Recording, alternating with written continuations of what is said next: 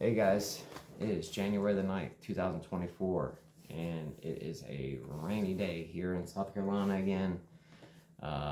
We've got some pretty bad storms heading this direction. It's been raining here pretty much all morning. I think it rained all night last night. Looks like going out towards the west that for all of you guys that are to the west of me, it looks like you guys got hit pretty hard last night, and I hope everybody's home is safe and everybody is safe right now. I've paid somewhat attention to the weather this morning. I haven't paid a whole lot of attention to it. I've just kind of, really honestly, I've just kind of looked to see what, where the storm's headed and what time it's going to hit us. But I'm sorry if any of you guys have had any damage or any hail. I haven't looked to see if any actual tornadoes touched down or not last night. I know that we are in a tornado watch right now here in South Carolina. I think that's until like 10 o'clock tonight is that watch. I'm really hoping that we don't have any major problems here. I showed you guys my property that I have. My house is surrounded with pine trees. We have some like oaks and stuff like that around here, which stand up pretty well to weather like this, but the oak trees just don't. For any of you guys out there who live in an area like I do or close to where I live, like I said, I live right on the border of Georgia and South Carolina. I'm about 3 hours from the coast. I'm kind of in the center of South Carolina. But for any of you guys that live near where I live and you have the kind of pine trees that we have here, I'm not really sure what kind of pines they are, but they're just not the strongest trees in the world. They are very brittle, and the trees tend to grow very long and lanky.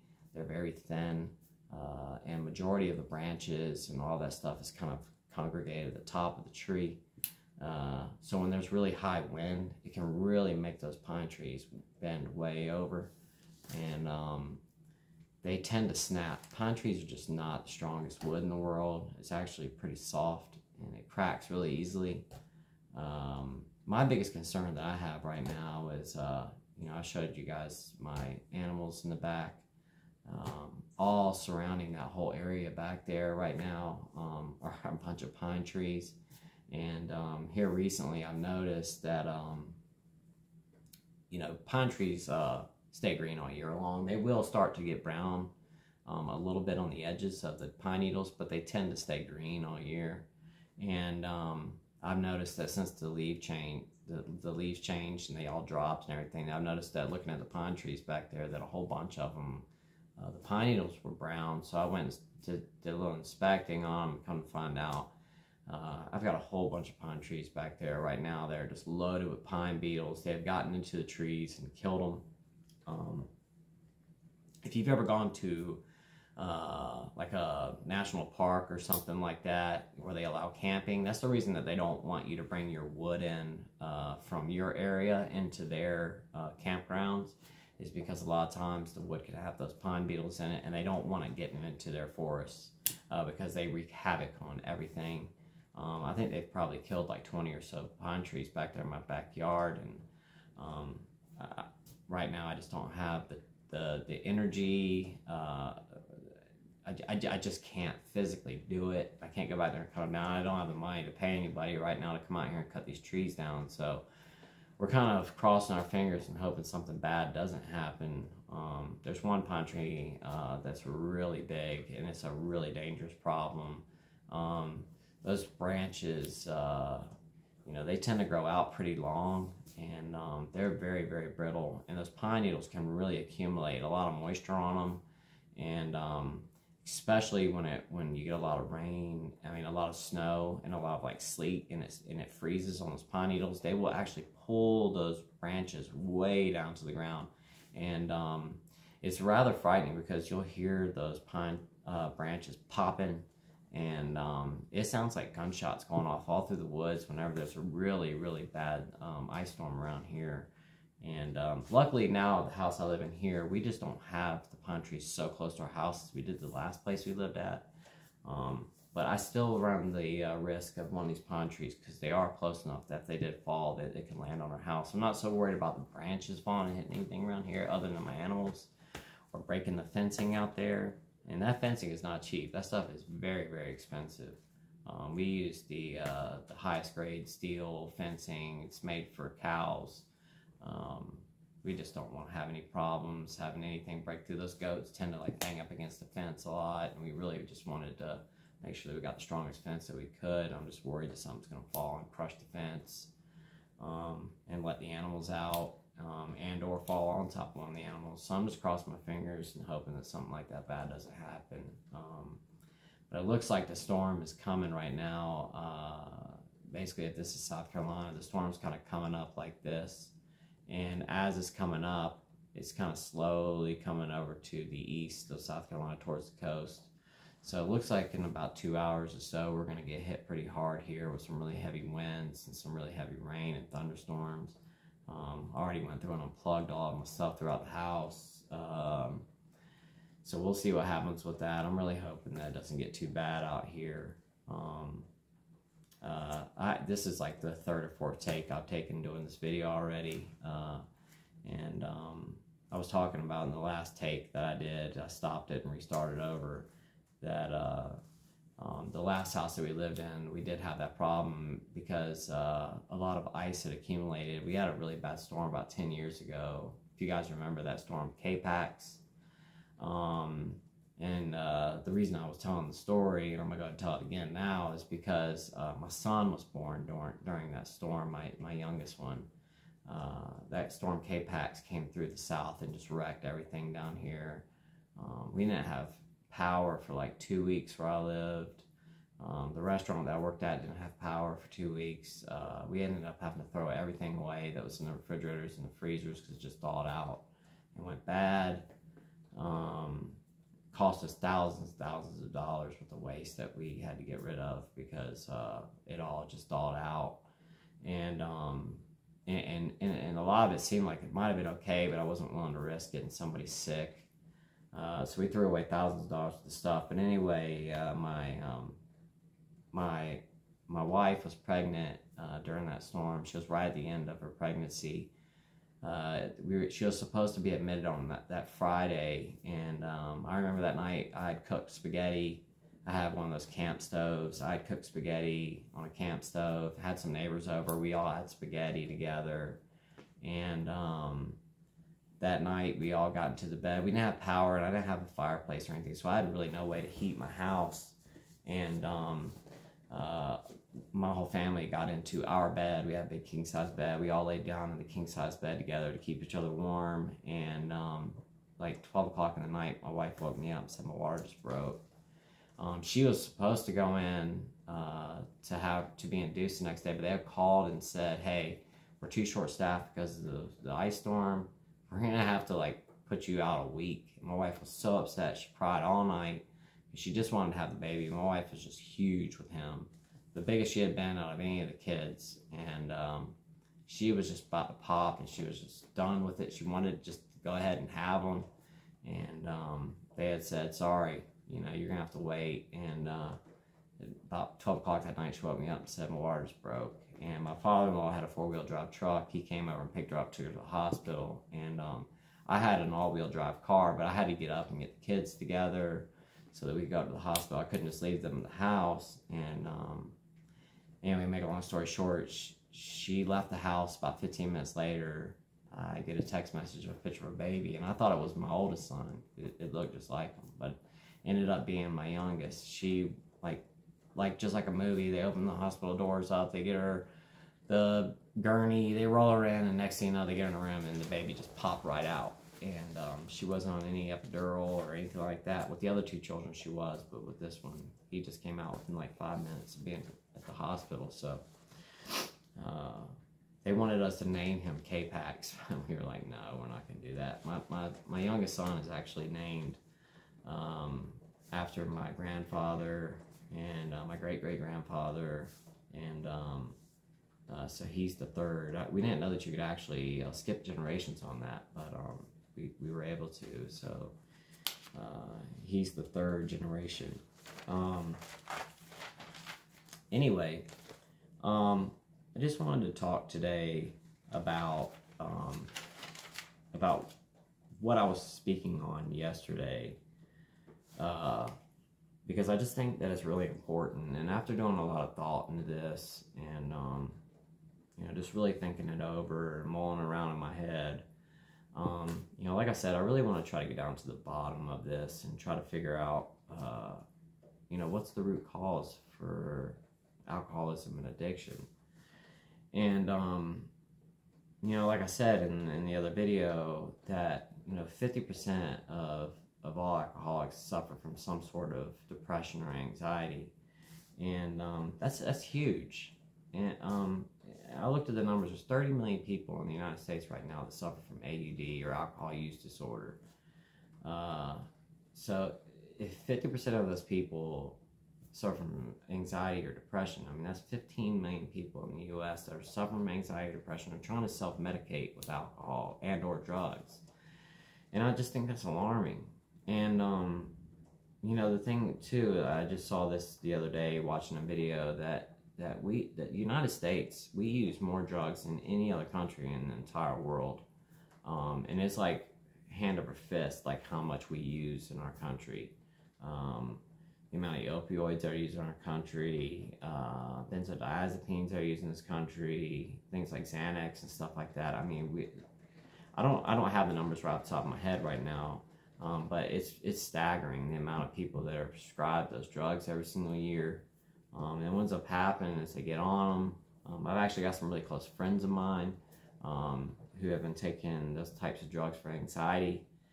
They got tired of taking them, and then they tried to stop, and then like had serious problems after they tried to quit. I know people like, I don't know if any of you all know who Jordan Peterson is. He's a pretty controversial professor from Canada. He's been on the Joe Rogan podcast a whole lot. He's got a bunch of books he's written. Very, very smart individual. I'm not going to get into the reasons why he's controversial or anything like that, but anyway, he had a very serious problem with benzodiazepines. He tried to get off of them and almost lost his life because of it. And he's still suffering from his stopping using those. He's still having problems from it. I know that he switched over to like a carnivore diet and did a bunch of things for himself, and it seemed to help him improve. But he still is having problems like 2 years after stopping using those substances. And it's just, a lot of people are affected by it every single day. So back to the reason for this video today is that just looking at the numbers and looking at all this stuff, I just feel like this is a really important topic to discuss, because I think it is one of the root causes of abusing alcohol and abusing drugs, because I feel like a majority of us are self-medicating using alcohol and or drugs. I know I did for myself. I suffered from depression and anxiety for many, many years, and I tried to self-medicate using alcohol, and all that did for me was almost caused me to lose my life at the end of it all. You know, like I've said, there's other methods, there's other drugs that they can prescribe for you. I'm not a fan of taking them. I've tried them in the past, but they might work for you. You know, speaking to a therapist, there's just a bunch of options out there. But I think the biggest thing that I want to talk about today is that, you know, the point that I was making yesterday is that men in general and just everybody, but I know men too, and I'm not trying to break down any genders or anything like that. I'm just saying that we just don't talk about our emotions enough, and our feelings. And I know that played a huge role in my alcohol consumption. You know, I spent so many years trying, like I said, to make everybody happy. I never was worried about myself, because I was too busy just trying to make everybody happy, to make everything fair for everyone. And anytime I would encounter a problem, I would just brush it over and just let it roll off my back, and I never addressed anything.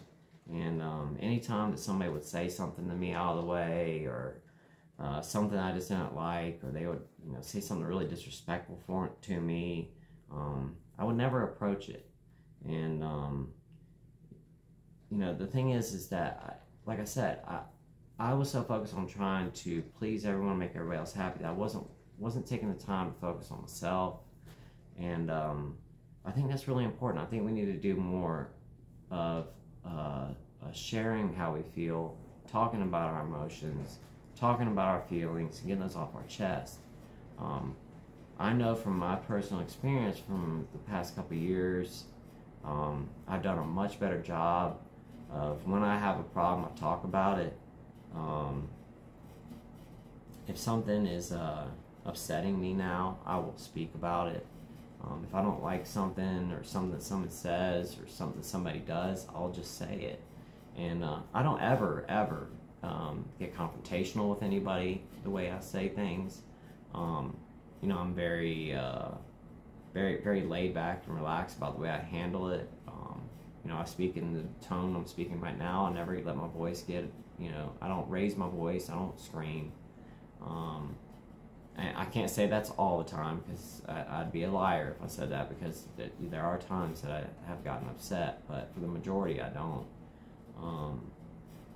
And I've just found that when I speak about my problems and I go ahead and get on my chest, I feel so much better after it's all said and done. You know, just being able to just for myself, to be able to talk about it. And once it's out in the open, then it's over with. And you know, the thing is, if you speak to somebody, let's say somebody's doing something that's just really bothering you, they keep saying something that you don't like. Let's say they're making a comment about your spouse, and they continually do it. Let's say it's your brother or your sister, and they just don't like your spouse. That happens all the time. So let's say your brother or sister doesn't like your spouse. You're continually saying things about them. Well, I don't like this about them, and this and that. And you never say anything. You keep brushing it on the rug. And then one day, you finally explode. And you say a lot of things out of anger that you probably wouldn't have said later on if you had just taken the time to stop and go into the conversation and not let your anger take you over, but just stop and say, hey, I don't like what you're saying. Would you please not do that anymore? And these are the reasons why. And I'd appreciate it if you wouldn't say that any longer. And hey, look, if they continue to do it, then you know, maybe you might need to remove yourself from that person. But in the end of it all, you're going to feel so much better about yourself. You're going to feel so much better about the situation that you went ahead and get off your chest. And you've gone ahead and drawn your line in the sand, and it's there. And like I said, if you've drawn your line in the sand and continue to cross over that line, well, your answer's there for you, and it's just not that difficult to figure that one out. Like I said, I kept all my emotions bottled up. I kept them against my chest. I never discussed them. I would let all of my problems pile up, and then I would take them out on my wife. And I did that a lot. I would let all these things at work happen.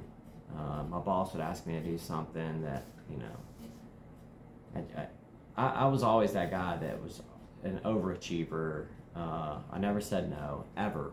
Never one time did I ever say no to anything. If I was asked to do something, I always said yes. And I always thought that was the best policy. I wanted to be the best employee I could, and I just wanted to be a team player. And I wanted to emulate that for my staff. But there were a lot of things that were asked of me that I just thought, man, you're just asking way too much out of me. But I never said no.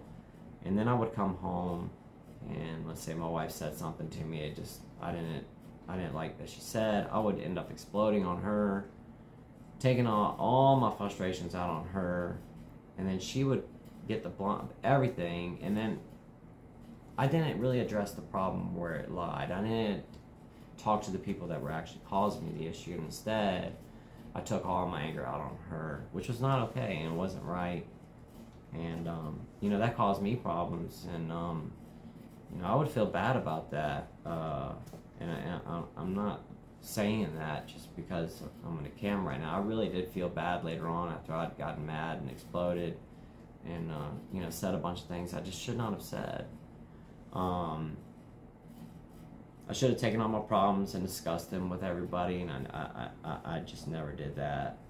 I would let people trample all over me, and I would never say anything. I constantly felt used. And that went for, you know, I had staff members, you know, my managers would ask for time off or whatever, and even though it would be ridiculous, the stuff that I would get asked for sometimes, I would always say yes, and even though it put me out, I would go ahead and do it. Instead of saying no, I never said no to anybody. I mean, it was so rare for me to ever say no. When I should have been like, no, that's just, I can't let you have that time off. This is a really busy time of the year. Instead, I would say, okay, sure. And it would end up affecting me really negatively in the end, because I would end up really overworking myself, stressing myself out so bad. I'll never forget this one time I had one of my managers come up to me. She had called off. She was sick, and she called off work, and I think it was like 2 days later, she comes into work and brought her doctor's excuse and handed it to me. And she had the audacity to ask me, I'm gonna need 2 more days off. And I said, well, what are you talking about? And she said, well, my 2 days off, I was sick. So basically she was, let's say it was a Monday and Tuesday. Well, she called off the Wednesday and Thursday, but she was off Monday and Tuesday. So she was sick 4 days in a row. So for the first 2 days were her days off. And then the next 2 days she was supposed to work, but she called off. She wanted me to give her 2 more days off because she was sick during her days off. I just looked at her like, yeah, I don't think so. That was one time I did say no.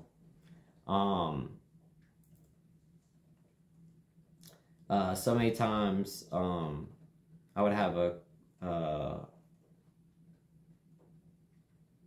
I could have had a quick discussion that could have prevented a lot of problems. I'm sorry, my handwriting is just horrible.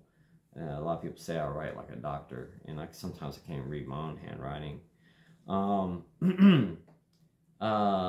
know, like I talked about the other day, you know, make a list of things that trigger you, and make a list of things that not only trigger you, but things that, you know, that you don't like. You know, if you're constantly having problems, either be at work or at home or whatever it is, make a list of all those things. And then you can start slowly but surely start to whittle down on each one of them. I'm not saying that you need to tackle all your problems all at once. But you could slowly but surely, you know, like one thing at a time. Let's say, for instance, your spouse continually leaves their sink with toothpaste in it, and you know, it just gets on your nerves, and you're the one that cleans the house, and you said multiple times, hey, would you mind just washing that out? And it doesn't ever happen. You know, it could be one of those things, you just work on it, and you could say, hey, I really would appreciate it if you would just wash that out for me, or whatever it could be. And you know, just slowly working on those things instead of letting it all pile up, and then all of a sudden you get this big explosion because you're so angry. Start talking to yourself in the mirror and start practicing on yourself how that you want to address people. I'm not saying go into every single problem that you have and go in there and start screaming and yelling. I'm really saying go into your problems and you know, go in there with a calm head and speak calmly, and you know, just don't go in there angry. And it's a really good practice to get in front of your mirror and practice talking to yourself like you would be talking to somebody else. Do that a couple times. Write it down. I used to do that all the time whenever I had a really big problem, because I'm not gonna lie, I would get really frightened and have to go to my boss and have to talk to him. I just didn't like it. Especially if I had something really big I had to talk to him about, like when I would leave my job or whatever. Like my last job, I gave 3 months notice and stayed 3 months through and helped them out so they could find another chef to replace me. I helped interview the chef. I actually helped train the chef that was coming in to replace me. I did everything in my power to make sure that was the smoothest transition that they could have. And I remember the day that I went in there and told them that I was leaving. I was so scared to do it. I had to get in front of my mirror, and I wrote it down, and I practiced over and over and over again until I was really comfortable with what I was going to tell him. And I know that sounds ridiculous, but I was frightened, and what's crazy about it is the guy's like 10 years younger than me. I mean, he probably, the last boss I had in my other establishment was like I said, 10 years younger than I was. He graduated from college, maybe 5 or 6 years under his belt in the industry before he had started working there. That was his first job as a general manager, and I was afraid to go talk to him. And that just doesn't make a lot of sense. But I did. I got up in the mirror and practiced until I got comfortable with what I was going to say. And then I went and talked to him about it, and everything went okay. But I didn't go in there nervous, not knowing how I was going to approach the situation. I made sure I tweaked it when I was doing a practice session in the mirror, how I wanted to say what I was going to say. I did it in front of my wife. She told me some things that I needed to change and all that kind of stuff. So, take some time to practice how you're going to approach certain people anytime you have a problem.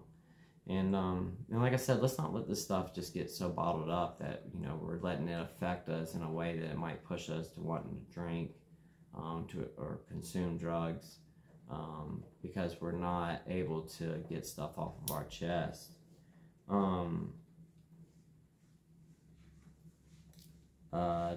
Taking the time to think about how you want to react and not just overreacting. I just talked about that.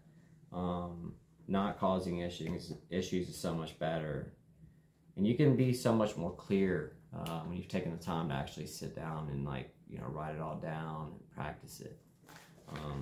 But anyway, like I said, I just wanted to make another video today and just kind of talk about everybody taking the time to really focus on your emotional state,